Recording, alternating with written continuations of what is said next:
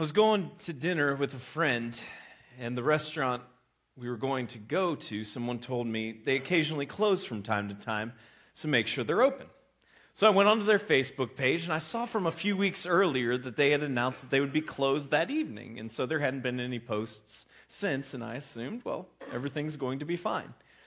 Until I arrived at the restaurant, and there were no lights on inside, and the parking lot hadn't been plowed, and I wondered if my Honda Civic was going to get stuck in the parking lot. We weren't going to be eating there because nobody was there except me. And so we had to find another restaurant. And I didn't know where else to go, and the friend I was going to dinner with, he didn't really have any options, so we just drove down the road, and the next place we saw with some lights on, we went to. And as we walked into the restaurant, the people sitting at the bar gave us the look like, you boys don't frequent this establishment. And we just kind of waved and nodded. And then we went and we found a seat. And I looked at the menu, and there were a lot of different options on the menu. And our server came over, and he was staring down at us, both because we were seated and also because the man was just a giant of a man. He appeared to be 6'11", 350. And he looked down at us. And he said, well, what are you boys having tonight? And I said, I don't know what's good.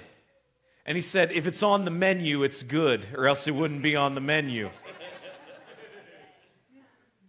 Isn't really the best ringing endorsement in my mind. So I went with, all right, chicken takes up a whole page of the menu. So we'll go with chicken. And then I ordered the chicken dinner. They brought out the chicken dinner. The chicken was great. The coleslaw, which accompanied the chicken dinner, was horrible. The coleslaw was on the menu. I was going to inform the server that not everything on their menu was, in fact, fantastic because the coleslaw wasn't fit to be fed to an animal, let alone a human. But then I looked at him again and thought, I'm just going to keep this one to myself. I'm not going to share that with him. See, the Lord is at work within me, all right? All right? God is working, all right? It's a process. It's a process. And dinner ended up being, with the exception of the horrendous coleslaw, it ended up being really good. The chicken was great, and the rest of dinner, it was really, really good. This morning, we're going to look, as we continue our look at a letter that a former pastor named Paul wrote to a church in a town of Corinth. We're going to look at him as he answers a question that you're probably going to be scratching your head about a little bit. And he answers the question of what you should eat. What you should eat. Now, I know some of you right now are thinking one of two things. You're thinking, this has nothing to do with my life. Like, Brian, I've got real problems in my life. I have issues in my life. Why are we going to talk about what we should eat? And the other half of you find yourselves right now with an existential crisis because you're in a marriage like mine. And you love your wife or you love your husband very much. But every time you get ready to go out for a date and you decide to be nice and say, hey, babe, what do you want for dinner? Where do you want to go? You already know the answer you're going to get is I don't care. And you know that is not true. That is not true at all. Because as soon as you turn into Burger King, you're going to find out that she does in fact care.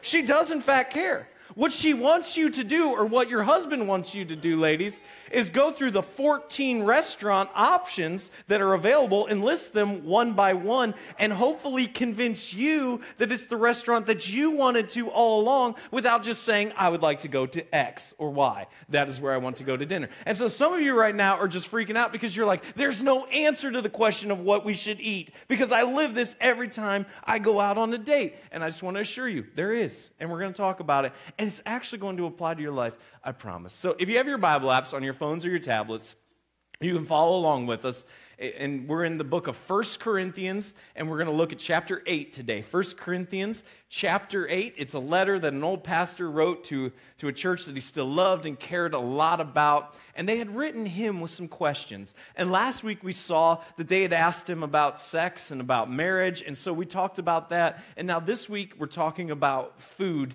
and why that matters. This is the next question. As we start in 1 Corinthians 8, we read these words. Now, concerning food offered to idols. Now, let's just stop right there. Now, concerning food offered to idols. So understand that the environment where the church in Corinth was located was a polytheistic culture. It was a polytheistic culture. There were numerous gods. They were the Greek gods. They worshiped many different gods. And they also believed in evil spirits. They believed that evil spirits would attach themselves to animals. And the only way to make the meat clean from that animal was to sacrifice the animal to a god and thus make it clean for them to eat. So there was this crisis that people who followed Jesus were facing in their culture. And that is, there were these celebrations and these huge ceremonies where people would sacrifice animals to the Greek gods, to false gods, and then they would eat it. And some of the people who followed Jesus thought, I shouldn't eat that because that animal is associated with a God who isn't real. And there were other people in that culture who felt differently. And then, so the first part of the verse says, now concerning food offered to idols, and then Paul says something really interesting when he says this. We know that all of us possess knowledge. This knowledge puffs up, but love builds up. We know that all of us possess knowledge. This knowledge puffs up, but love builds up. Let's just forget the food equation for a minute. Let's just forget all about that. And let's just understand the essence of what he's saying right here. Spiritual maturity isn't measured in how much you know. Spiritual maturity is not measured in how much you know, but instead by what you do.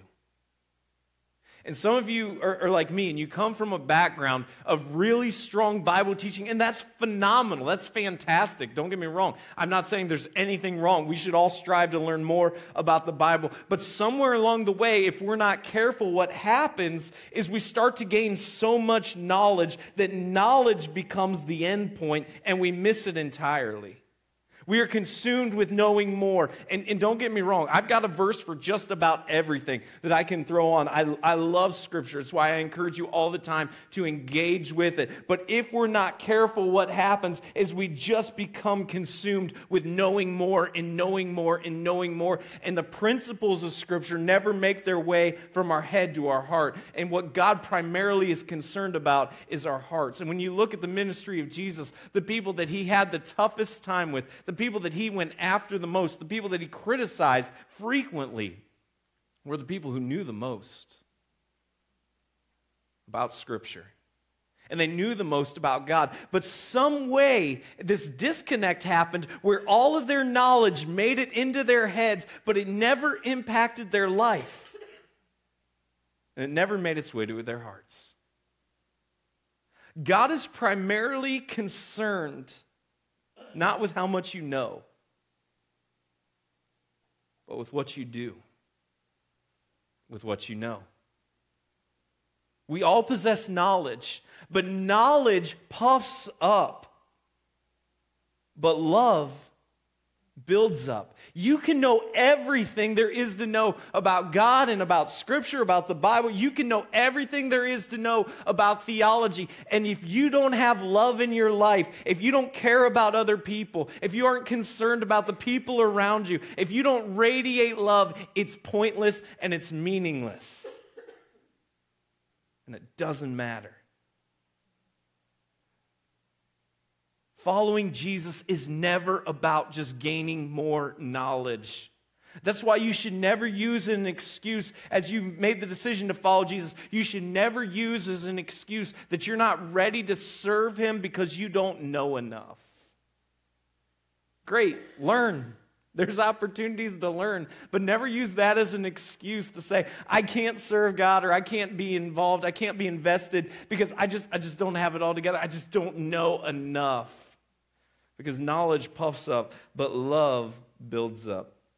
And I bet we could all do this, that if we were to think in our minds, some of the people that we know who know the most about Scripture, some of the people that we know who know the most about Scripture, if we were to look at their lives, we would say they're the biggest jerks we know. They're the biggest jerks we know. Because there's this temptation that the more you know, the more authority that you have, and the more that you are speaking for God. I guarantee you that if you know people who know a lot about Scripture, there is somebody that's coming to your mind right now that, yeah, they know all about it. And they can repeat it back to you chapter and verse. And their knowledge you wouldn't question, but their life, there's a complete vacuum of love. I don't want to discourage you from engaging God's word. That's not the point of this at all. And I'm not saying that you shouldn't know the Bible. No, don't get me wrong. But just make sure that the end point is love. The end point is making sure that our lives look more like Jesus and not trying to make sure that everybody else's life looks like my life. Because that's the point. Love is the goal. That's the goal. Knowledge puffs up, but love builds up. If anyone imagines, he continues, that he knows something, he does not yet know as he ought to know. But if anyone loves God, he is known by God. Love is the proof that you know God. Love is the proof that you know God. Not your ability to debate theologically, not the fact that you have a position on where you stand on every issue that divides people, not that you can have a chapter and verse quoted for everything. Love is the proof. Love is the proof that you know God. And then it continues, therefore, as to the eating of food offered to idols, we know that an idol has no real existence, and that there is no God but one. For although there may be so-called gods in heaven or on earth, as indeed there are many gods and many lords, yet for us there is one God, the Father, from whom are all things and for whom we exist, and one Lord, Jesus Christ, through whom are all things and through whom we exist. So here's what he says. Don't worry about whether the meat was sacrificed to something that isn't true. And we're going to talk about why this matters in just a minute and how this has implications in our life. Because I guarantee none of you have ever gone to the grocery store and wondered, oh, was there some ritual that the butcher had when they slaughtered the steak? I guarantee that's never come into your mind. All right, it just hasn't. The closest I've ever gotten was around Christmas when I picked up some steaks and somebody had put a sticker on the steaks and said, "My name is Hannah. Are you going to be able to eat me?" And I just looked at my wife and said, "Yep, Hannah's going to be delicious." Like, it doesn't bother me. Like, that's fine. I don't have that problem. If you're a vegan, don't hate me, all right? I'm not going to judge you for your soy lattes and chai seeds. That's fine. Like, we can just agree to disagree, and you don't ever have to eat dinner with me. That's fine. But, you do you. I'll do me. Enjoy your spinach. But I guarantee none of us have ever been in the position where we're freaking out about our chicken or our steak or our fish and how that got into the market. But I'm going to tell you why this matters in just a minute. But let's just think about this for a minute. So they're in a culture where there's a lot of gods. There's a lot of idols. And then he draws the contrast there. From an age in which there are many things to be worshiped, there is ultimately one that is deserving of worship, and that is the one true God who was revealed himself to us in his Son, Jesus. The more things change, the more they stay the same. And we live in a day and age, we live in a culture and a society that tells you, worship whatever you want. Worship whatever you want. And when we think about it, there are many things in our culture and in our society that are worshiped. Now, for some people, it is idols.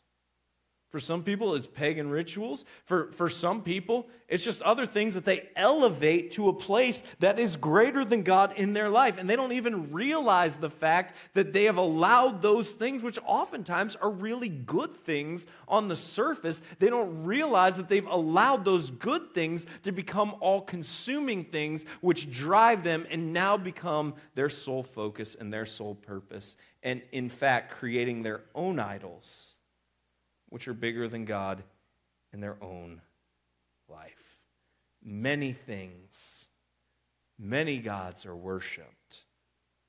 There is one God who is real. There is one God revealed to us in Jesus who is ultimately deserving of worship. And there is one God who should be worshiped above all. And it's easy to drive by and to look at statues and to say, well, that's not real. But it's harder to look at our own lives and see what has taken the place of the preeminent position that God should serve in our lives. and to ask the question, have we allowed an idol to creep in and to take the place that should be rightfully consumed by God? And that's the question that's a lot harder to answer, but one that requires us to search our souls and to discover whether or not it's happening in our lives. And then he says this, however, not all possess this knowledge. Not everyone understands this, he says. But some, through former association with idols, eat food as really offered to an idol, and their conscience, being weak, is defiled. And so here we get to this whole point about food and idols that makes sense in our culture and that each of us has to come to terms with. He says there are some people, because of their background, because of what God's delivered them from, because of where they were, that they really struggle with this concept. Because at one point in their lives, they did worship this. Because at one point in their lives, this was a struggle for them. And so here's this context that we can all relate to. That within those of us who follow Jesus, within the church, there are people who have different convictions on a number of different things. And that's perfectly okay. That doesn't make you wrong. Some of you may have grown up in a circumstance or in a situation that you were told nobody should drink anything, nobody should gamble, nobody should see certain types of movies, and don't even think about going dancing, because that is just the entry point for Satan to take over their life. All right? Some of you grew up in an environment like that. Some of you grew up in environments obviously less strict than that, but you didn't even realize how much of those undertones were there. And the problem with all those forms of legalism is they start from a place where you really want what's best for people. Legalism doesn't start from a place where you decide, I just want to subject everybody. Now, it can grow there very quickly, and that's why, again, we look and we see that knowledge puffs up, but love builds up. And the problem with legalism is it leaves that hopeful place really quickly of wanting everybody to have a great life, and it becomes rigid, and it becomes the focus of your life has to look like my life because I know more than you, and this is the direction that you have to take. And so there have been a number of issues that the church has historically, not Lakeside in particular, but just the church collectively has historically taken positions on and said, well, everybody needs to look this way. And the reality is, within the body of Christ, for those of us who follow Jesus, we don't. We can have different convictions on things. And that is the whole point that he's making. He's saying for some people, they can't eat meat because of where they've been.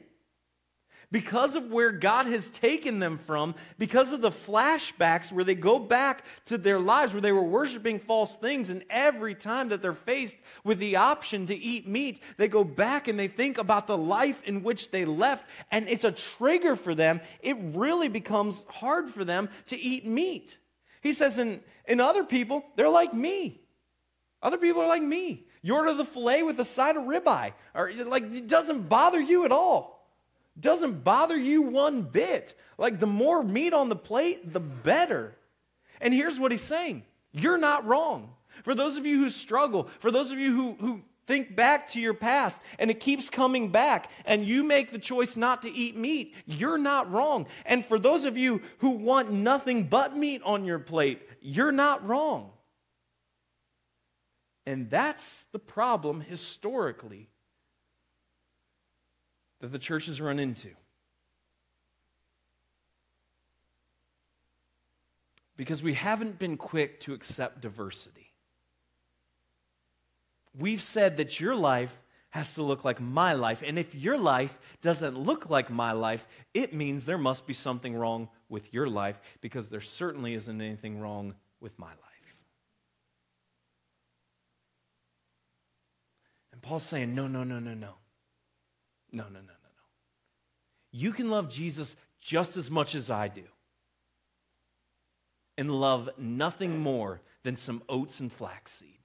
And you can love Jesus just as much as the person who loves oats and flaxseed. And you can order a steak. And you can both love Jesus. And neither one of you are doing anything wrong. Now, there are points where Scripture is crystal clear. And where Scripture is crystal clear, then we just need to abide by the standard of Scripture. But in places where it isn't, we need to defer that everybody has their own convictions. And we need to allow people to operate within their own convictions without judging them or thinking something's wrong with their life because they make choices that I wouldn't make.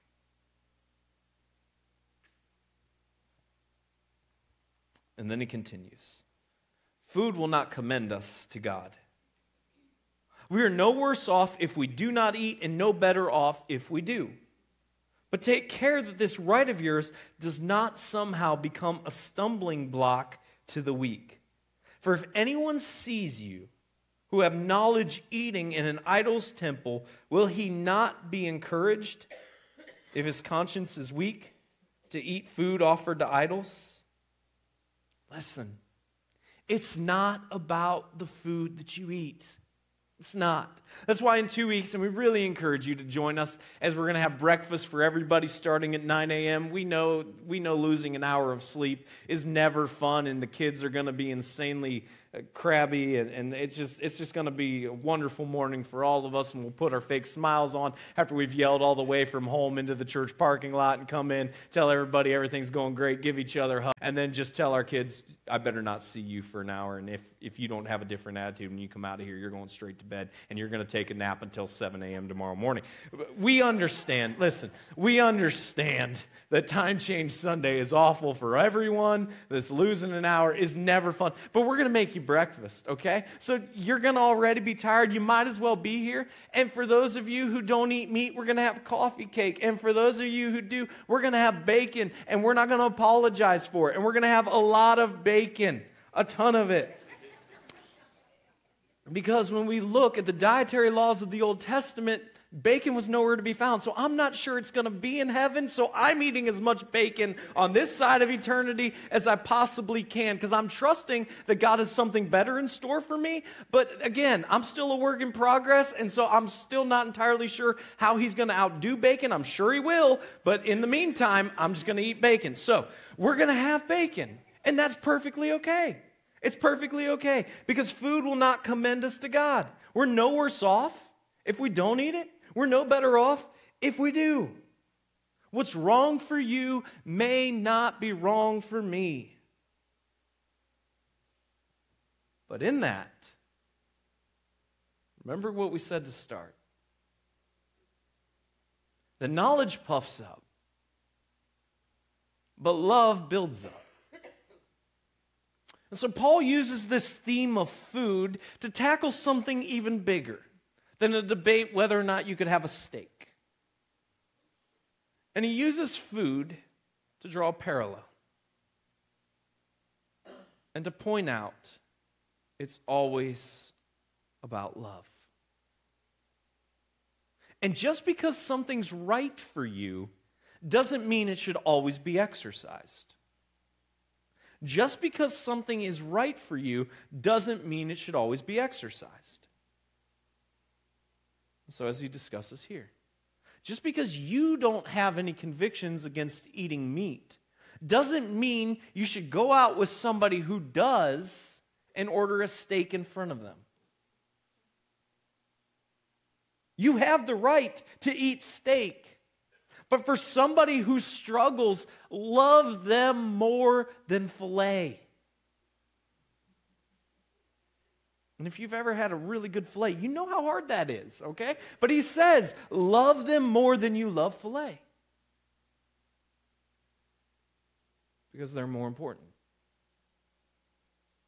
Knowledge puffs up, but love builds up. If you go out with a recovering alcoholic and you drink, don't drink in front of them, because it brings back those memories. It brings back those things that fill their mind, and it's a struggle for them. And so is it wrong for you to drink? No. Is it wrong for you to drink in front of them? Yeah. Love is more important. Just because you have the right doesn't mean you need to exercise it all the time.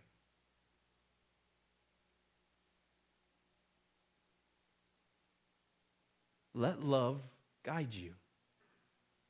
Let it rule your hearts. Not in a way to bring about legalism. Not in a way that we can say, well, here are the rules that you have to follow. No, it's not about that. It's never about that. But what it is about is it's about saying, I care about you. I'm concerned about you.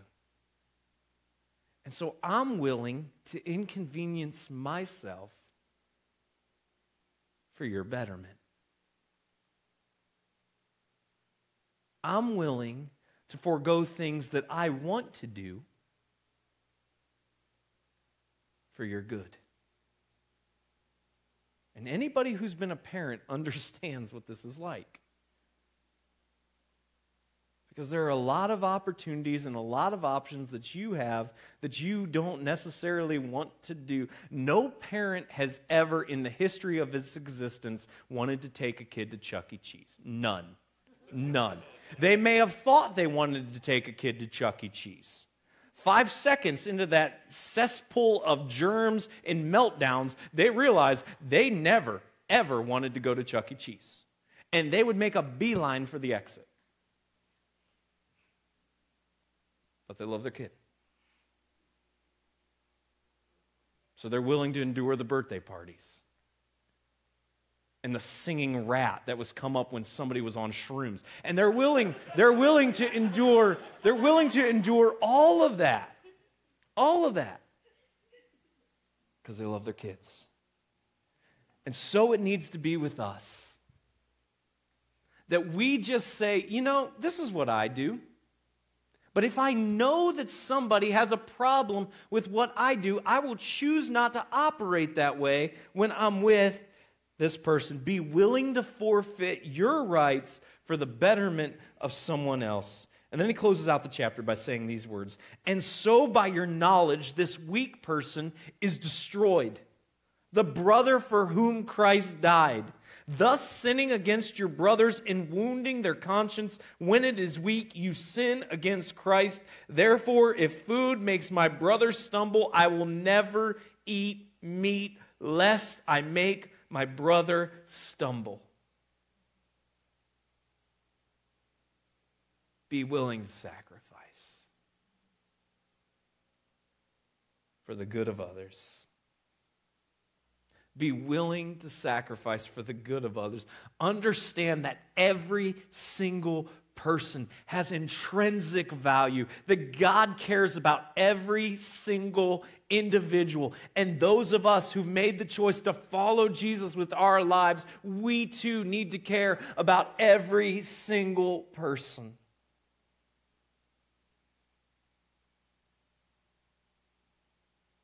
Because we carry around the image of Jesus on our lives. And it's not about debates, because knowledge puffs up, but love builds up. Which means there are going to be times that you could easily destroy somebody with truth. But you choose instead to not respond and let love rule. So what do we do with all of this? Well, first, we have to be willing to sacrifice to help others. Be willing to sacrifice to help others. Is it fair? No. I'll tell you what my mom told me when I was 3. Life isn't fair. Get used to it. I had a very loving mother. That's what she told me. She told me life isn't fair. Get used to it. This isn't fair. I shouldn't have to. My behavior shouldn't have to be impacted because of somebody else's weakness, but because I love Jesus, it should be. Is it fair? No. It's love. Be willing to sacrifice to help others.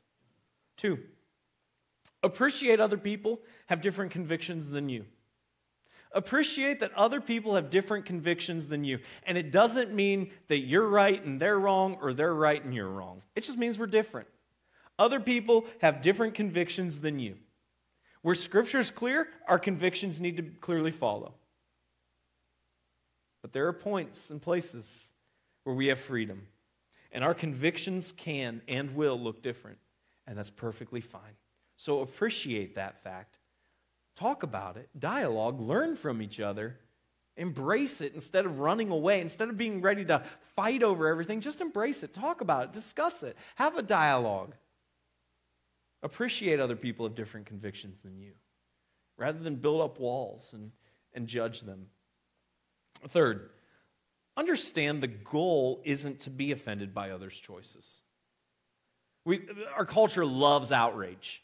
We love outrage. We love to leave negative reviews. We love to cancel everything. We love to go about on social media and get people to rally around our causes. Our culture loves outrage. It just loves it. But understand the goal isn't to be offended by others. The goal isn't to be outraged by the choices that others make when they don't align with our choices.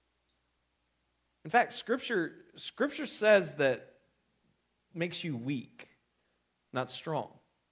This is to protect the person who is weak. The weak person is the one who chooses not to eat meat because of their past. That's what Scripture says. So don't wear it like a badge of honor. But understand, the goal isn't to be offended. Love each other. Just love each other. That's the test for how well you follow Jesus. I really doubt when we stand before God one day, He's going to ask us if we're able to list all of the minor prophets in order. I just doubt it. Some of you right now are really hoping I'm right. You're like, what's a minor prophet, right? You're like, oh, I'm in trouble. Some of you are going back to when you grew up and you had to memorize all 66 books in order, and you're like, can I still? I don't think the question that God's going to have for us is whether or not we can list all the minor prophets in order. And again, I'm a Bible guy. I love Scripture. I think it's God's revealed word to us. It's the heart of God on display for us. I'm not saying it's not important, just the opposite. But make sure that Scripture helps us love people more, not become legalistic. Loving each other is the test for how well we follow Jesus. And always remember, it isn't about what you know. It's about how well you love. And that's the point. And it's always been the point. Because God is love. He is the source. And our job as people who follow Jesus is to point that out to others and love everyone that we encounter. God, I pray that we would be people who love you well.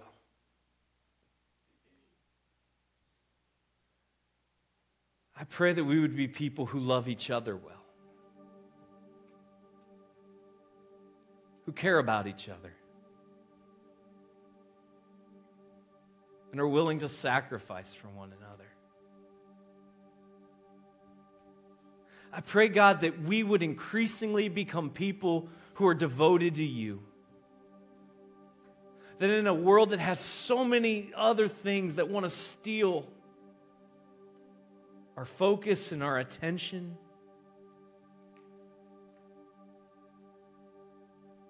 I pray, God, that we would just keep you at the center point of our lives. Help us love each other to the point we're willing to suffer for someone else. And help us see the beauty of becoming more like you in that process. Take our hearts, take our lives, use us, and make us more like you, Jesus, we pray. In your name.